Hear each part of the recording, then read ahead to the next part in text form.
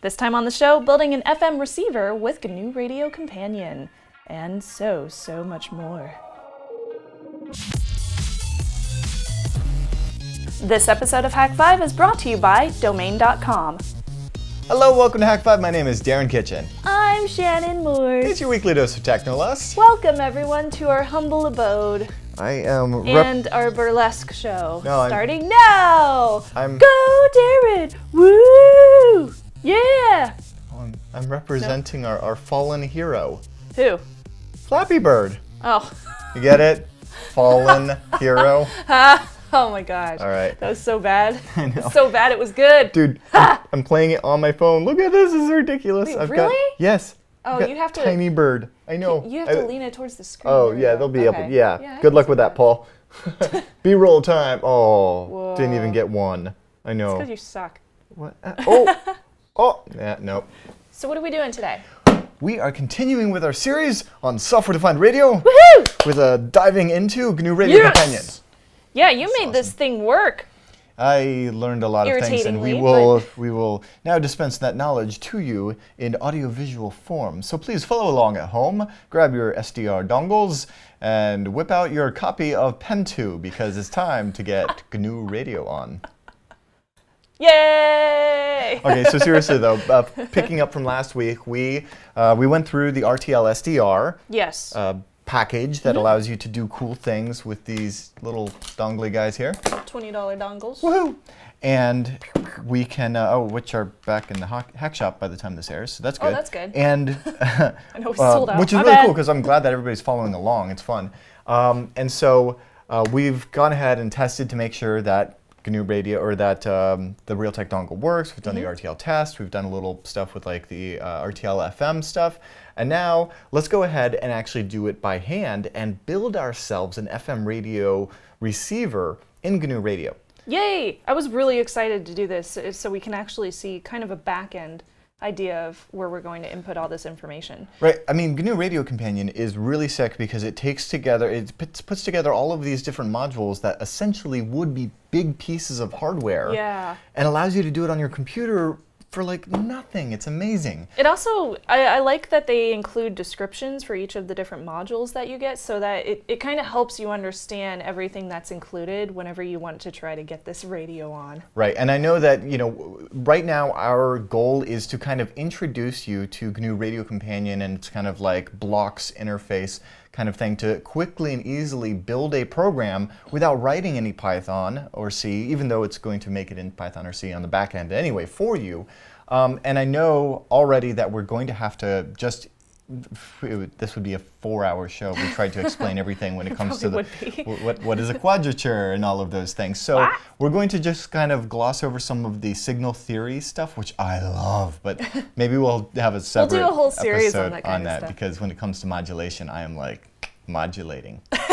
So anyway, with that, let's just go ahead and dive into the program here. Yeah, so this is the file that we had last time. Yeah, this was the original file that we had. So and we had a couple of different modules already set up. Yep, you get your module workspace in kind of the center there, and then you've got all of your blocks over on the right, and you can kind of drill down into any of those and you know, see what's underneath.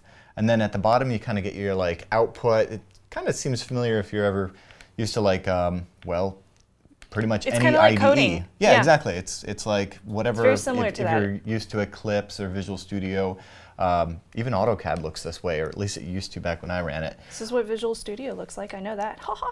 There we go. So let's go ahead and make this program a little bit more complex. So right now, what you're looking at are you have two blocks: your source and your destination. So your source in this case, as we laid out last week, is the SDR. Our Realtek SDR source, and if you double click onto that, we can open the properties of it. And the only value that we've changed here is our frequency. And in this case, it's 93.6 E6. Now E6 is just 6 zeros, so it's 93.6 million, or 93.6 million hertz. Oh, okay. Hence the 96.3 M that we see right here. Yes, as in megahertz, as in, you know, we're tuning in on the FM dial. So that's good stuff, and we're piping the output of that very much like we do with, you know, Bash or Linux or whatever programs. We're using the pipe. We can take the output of one program and put it as the input to another. And the same kinds of things here where you draw those lines. And actually we're able to T things where we can actually take the output of something and send it to two places. We're about to do that. Let's take a look at where we're going with this. Okay. Currently, it's going into this thing called a WX GUI FFT sync. And we don't need to get into what FFT sync is, but it's basically a nice little way to visualize the spectrum. Ah, okay. And this is just using the defaults. So let's go ahead and build this. Okay. The shortcut key is F6, by the way, which will make things a lot quicker. Got it. And so it's compiling at the bottom. Okay, so we have this. And there we go, and you can see it. And if you actually click on that checkbox in the top right where it says peak hold, in fact, you probably don't even need to do that to notice it. Over there on the right, you'll notice there's like a little bump. Yeah. And that right there is a radio station. That's a broadcast FM station. Cool. And we're going to go ahead and build a program now. We're going to expand this out so that we can, in fact, tune to that and listen to it. That's awesome. And then we could later like record it and other fun stuff like that. But okay. This is going to require adding some resampling, adding some filters, as well as demodulating it. I mean, FM stands for frequency modulation. Mm-hmm. We're going to get into what the difference between QAM and AM and FM are here soon.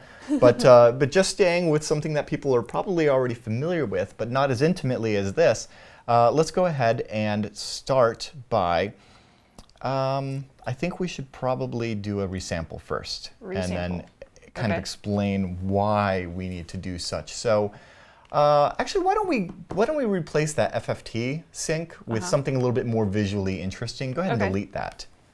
Just delete. Just delete on the keyboard. Okay. And go ahead and under instrumentation and then WX, you'll see there's a WX GUI waterfall. Don't go chasing those. It's true that Shannon can do the entire rap. Yeah, it's true. It's true. Yeah. Tune in Lisa left our lopes. Gonna have to tune into her YouTube channel for that. I seen a rainbow yesterday. Sorry. All right, I'll stop. So the waterfall is really nice. In fact, you should be familiar with this from SDR Sharp. But it's a really beautiful way to kind of like see, rather than just a bump, but you can see it beautifully over time. Ah, yes, the so colors. go ahead and connect those two guys. All right, and it's really simple to connect. You just click the out. In. Yep. Got it. And F6 to run it. F6. And it runs. Ta-da! Ooh, look at that. See, this totally reminds me of like being on a boat and then seeing the sonar. Aww. It's so fun. So is that the same channel that we saw earlier? That is the bump, except now we're seeing it over time. Cool. Which is going to really help when we go to tune into it. And this is nice because if we were at like a lower frequency and there was a bunch of other fun things, we could see more of these and then select them. And it's just, I don't know, it's cool. Crazy cool. We need to resample this so that our computer can more easily decode all of it because it turns out, a ton of data. Yeah. We're getting just the raw samples right off that chip, and it's going into our CPU, and it is going to get overloaded by trying to process all of that information. So we're going to throw 2/3 of it away. Oh, okay. It's okay. We're still going to be able to listen to it. But I don't want to throw 2/3 of it away. We're just going to have to do that. We're just going to have to do. I'm sorry. Okay. That's what we're going to need to do. All right. So let's go ahead and add ourselves what's called a rational resampler. Okay? Okay. Changing the sample size here. And so you would think that the rational resampler would be under resamplers. And you'll actually find something called a rational resampler there, but it's actually a rational resampler base. And that is not the same. So what do we want? It's under filters. Filters, okay. And it's called rational, there it is. Drag and drop, okay. All right, and so go ahead and take the output of your RTL-Source and put it into the input of your rational resampler. And what we want to do is go ahead and set your decimation to 4 and your interpolation to 1. 4, interpolation to 1. Is that it? Yep, oversimplification is we're getting about 1/4 of this, and now we're going to add a low-pass filter. We'll later be able to show like what the difference is with and without it. But essentially what this is going to allow us to do is clean up the signal a little bit and make it sound better to our human ears. Oh, yay. So grab that. It's under filters. Ah, another one under filters. There we go. And it's called low pass filter, this one? Yes.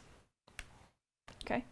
And you can see the defaults are already good, except those red ones need to be defined. And we can actually get a lot more complex in the GUIs and how to make these more user accessible. But for right now, let's just go ahead and set some hard-coded values here.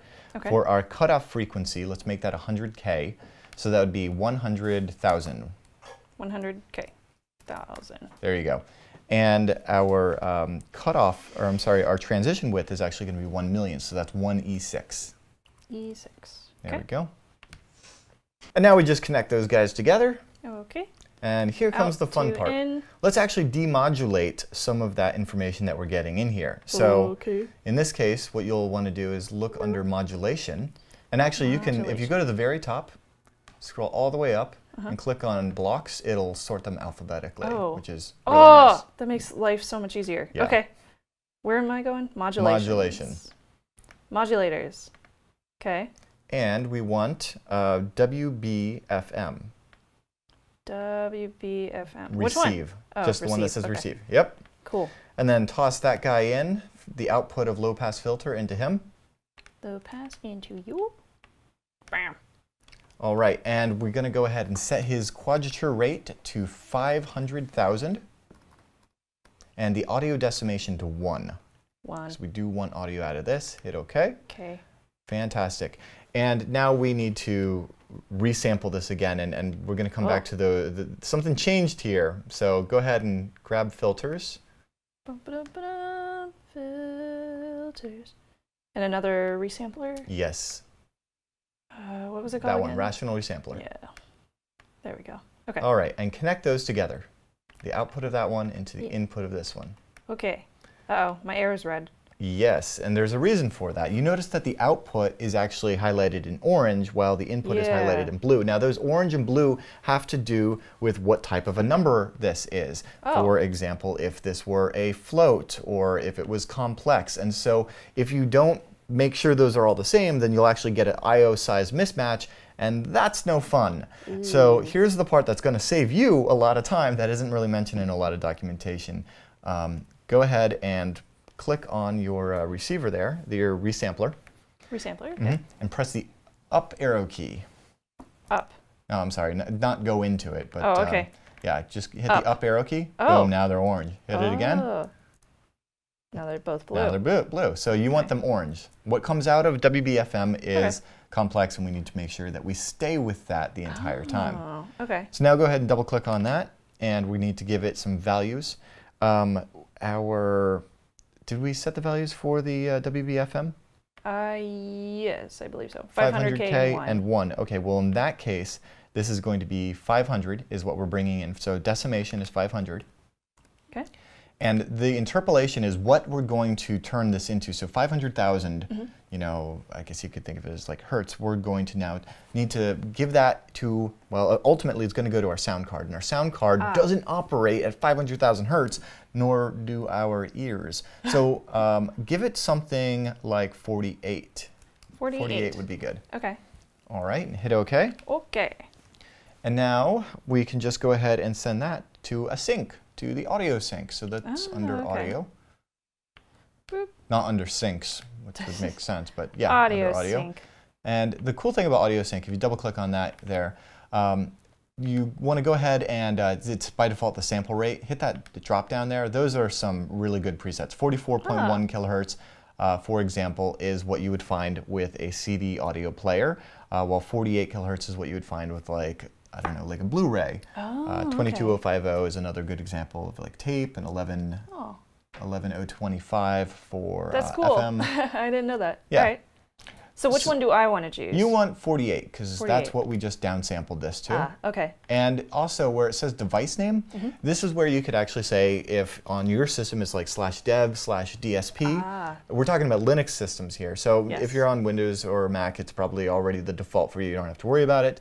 But if you're using ALSA or Pulse Audio, you may need to actually specify the name of the device which operates your sound card. Thankfully, with Pentoo, we don't have to do much. Cool. So leave it blank. Okay. But just to note there, if you're not hearing any sound, check what device you're using. Oh, okay. Well, yeah, that makes sense. All right, and so go ahead and hit OK. Okay. And let's run this. Oh. So I got to output that output to there, that to right? the audio sync. All right. Output to there. Now I have a question. Yes. Should this be running to both the waterfall sync and the rational Sure. resampler? Well, if you wanted to, we could disable the waterfall sync, and we wouldn't be able to see anything. And you would actually get a pop-up for the audio sync. However, the audio sync doesn't actually have any GUI elements in it, so it'd be the teeny tiniest little window, and you wouldn't really be able to do much with it. Okay, I see. So it's probably best to have something coming out, and also it's really a nice verification, because if you're not hearing any sound, you're like, well, is the radio seeing anything? Oh, and that much makes like sense. debugging with a program where you may do like a printf or an echo at various stages of, say, your different ifs and loops and statements like that, you'd like while you're programming it, print out some debug messaging where you're like, I got here, or still stuck in the loop, and things like that. You can do kind of similar things with that these WX GUI items. I like the waterfall best, but they all have their strengths and weaknesses. Yeah. And similar to like how we have right here, we've just got it coming right out of the source into our waterfall. You can move where that waterfall goes. So you could share it with like, hey, what does the waterfall look like after I do the resampling? What does it look like after I do the low-pass filter? In our case, we're looking at the raw signal right off of the device, but we could have split it right after that last rational resampler and see what they both look like. Okay, all right, I get it. All right, so ready to run? It's fired up. Okay, so F6. Hopefully it works. Okay, we have a waterfall. Haha! It works! That's cool. Yeah. I don't know what channel this is. It's not but super, that's super awesome. loud. I've got the same thing over here. I'm going to do it with mine. Whoops. Whoa, that is loud. Hang on. I actually need to tune mine properly. You're a 96.3. There we go. Oh, wow. So you notice that there's a little delay in there? Yeah, there's This is an because echo. we're actually using our computers to process this. Oh, that is too funny. Well, that makes sense, because yours has a better processor than mine does. Right, but it's not that we received the radio signal any different. The radio signal, we're both receiving the same things, and it's attenuating down this little guy and going into our dongles. But That's cool. okay, if you just close that waterfall, it'll go ahead and stop the program. Stop. Yes. Close. Okay. So there you go. That's a very basic FM Wow, that was cool. thing. And in Although order it's a lot more advanced than the one that we showed last week. It is, and like I said, we could really go pretty far down the rabbit hole as far as actual signal theory and what all of these different guys are doing. But what's really, I just want everybody to get familiar with this, to go in and start playing with this. I mean, as we are as well, and learning. And think of it like programming, because it really is. It's just that you're using Lego blocks in this case. I see why you like it so much. Because everything is awesome. It's a Lego! Yay! What else? What else? There was something else to this, and that was, oh, we want to make this variable, right? So you've now written a hard-coded radio to 96.3 or 93.6. Forget which one it is. Well, that's great. But what if you wanted to?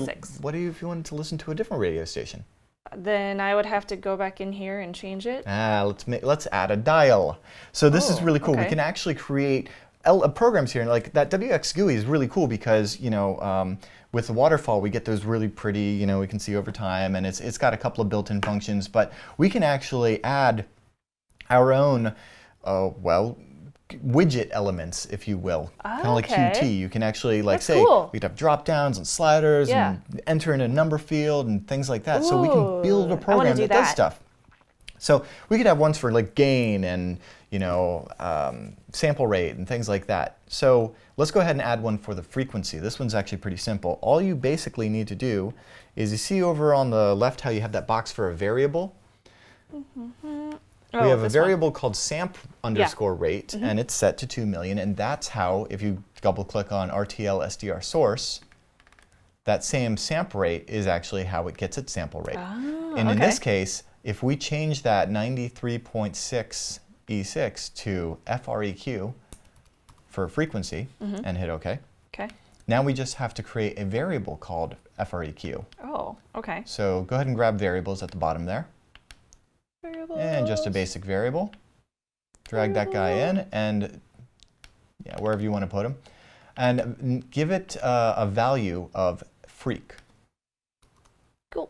Oop, actually, we need to change the ID to freak, sorry. Cool. And the the value of the ID in this case would be 93.6. Okay. Okay. Okay. E3 or E6. Got to include the millions on there. Yes, there we go. Right. Okay, and so now if we run the program again. F6. Running. Ha-ha. It's again tuned into that radio station. Yeah, that's cool. Okay, close this. All right. All right, and so now we can add a slider element that will allow us to actually change that variable. Cool. So if you look under WX GUI elements, I believe it is, over on the right. WX GUIs. I'm all the way down. Let's see. I don't see WX GUIs. It's like widgets. GUI widgets.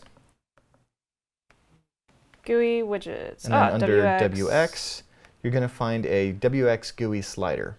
Slider. Okay. All right. Got it. Bring that guy in. Okay. And double click on him.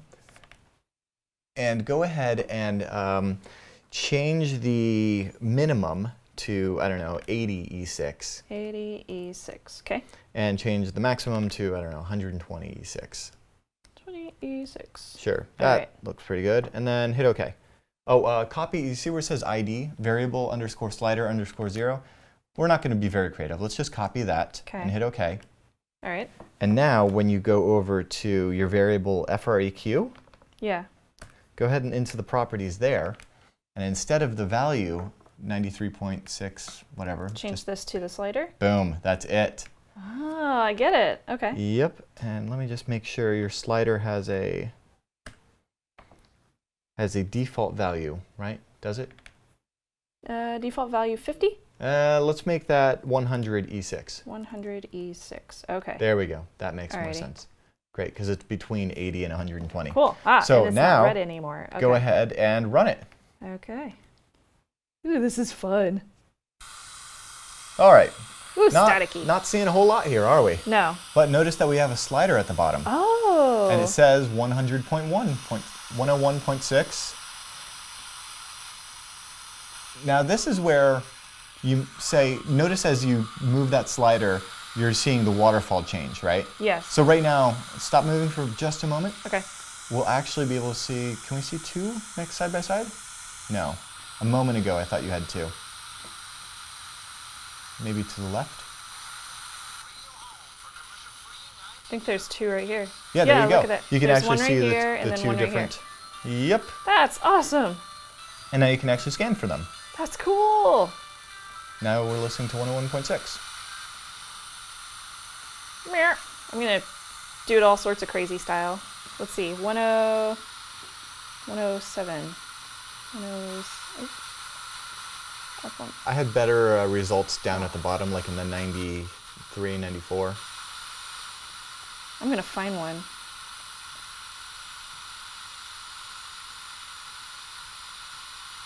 I want one. Oh, there we go. Haha. Oh, wait. Isn't that the same one we were on earlier? It's coming in really well. I mean, what can I say? I don't that is cool. control the airwaves. I just tuned to them. So can I do the same thing for AM as well? That's what I was kind of getting at, is the beauty of this, so cool. these little building blocks here is now that you know how to do this and add the sliders, boom, Bob's your uncle. You can just go ahead and change all the variables to be things that you can slide around and enter in. And you don't have to do FM modulation. You could do, you know, AM. You don't have to go to the audio output. You can go to a WAV file or a hard drive, right? And in the future, we're actually going to be able to do some IQ stuff where we actually take out bits and say, for example, where did it go? So I lost it. We have some fun. I have some fun toys on 915 megahertz that we'll be able to decode and do replay attacks on to take over. My favorite thing to take over. What? Drones. Oh yeah, those. Yes, that's awesome. Cool. Okay, so that's a whole lot of stuff. We should take a quick break, but when we get back, we're gonna have the Technolist photo of the week. doesn't matter whether you use a sample rate in megahertz or gigahertz. When you get that killer idea, you need to snag yourself a domain name and web hosting fast. And with Domain.com's quick discovery system and easy checkout process, you can have your website up and running in no time. I love the guys over at Domain.com. They're so affordable, reliable, easy to use. I have set up websites in moments with them, and their social media presence is second to none. You can tweet them at Domain.com and see why it's such a fun place to do business. And the guys over at Domain.com are huge fans of Shannon and I and Hak5, and they want to hook you up. So use the coupon code HAK5 at checkout and get yourself an extra 15% off. When you think domain names, think Domain.com. And now it's time for the trivia question of the week. Last week's trivia question was, what was the first well-known encryption machine? And the answer was the Enigma. This week's question is, which tech company derives its name from a mythical creature? You can answer that at hak5.org/trivia for your chance to win some Hak5 swag. And it is now time for the Technolust photo of the week, and this photo is from Silver Moonshine. He said, when watching last week's episode of Hak5 and the trivia question was asked, I was at work, I entered the contest on the site, but I decided to send a picture too. And this was about USB. What does that stand for? Yeah. So his girlfriend is a tattooist and gave him a USB tattoo. That's so nice. cute. I absolutely love it. So you can share your pictures if you want over at email feedback@hak5.org, and make sure to use the subject line Technolust so that we can find them real nice and easy. I love that picture. Yeah. Cute tattoo. Awesome, awesome stuff.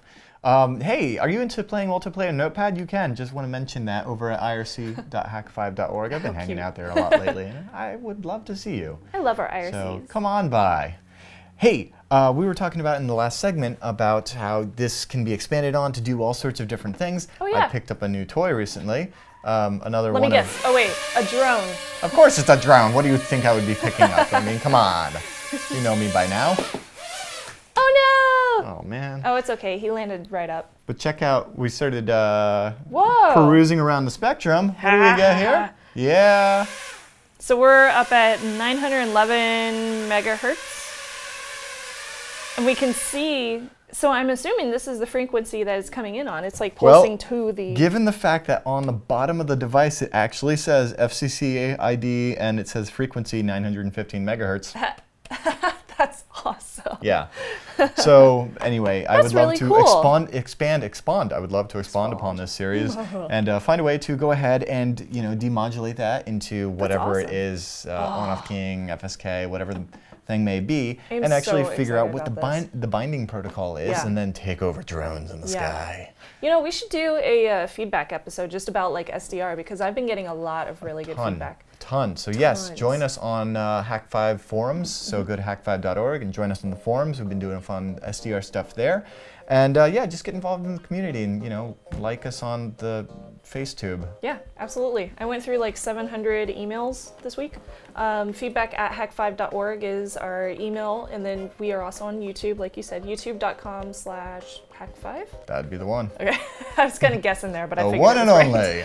Yeah, really, thank you guys for supporting us in that way. If you want to continue supporting us further, feel free to head over to hakshop.com. It's the place where you can find sorts of cool hackery gadgets, including the SDRs. And so we really appreciate your support over there.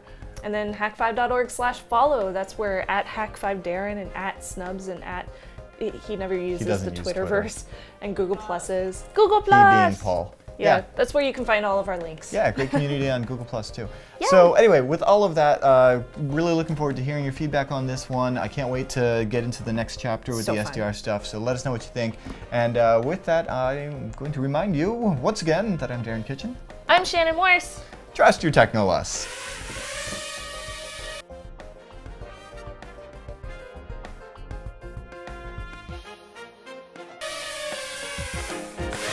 Whoops.